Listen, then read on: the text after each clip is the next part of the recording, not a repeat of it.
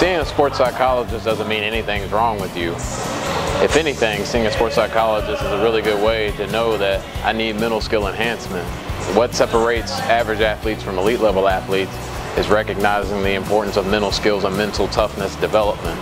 So seeing a sports psychologist is actually going to give you an added advantage to get you over the hump, to recover from poor performances, and to do the things that are important that you know to do physically, but there's oftentimes a mental block or something hindering you from performing the way you can, and really what separates elite level athletes from just average athletes.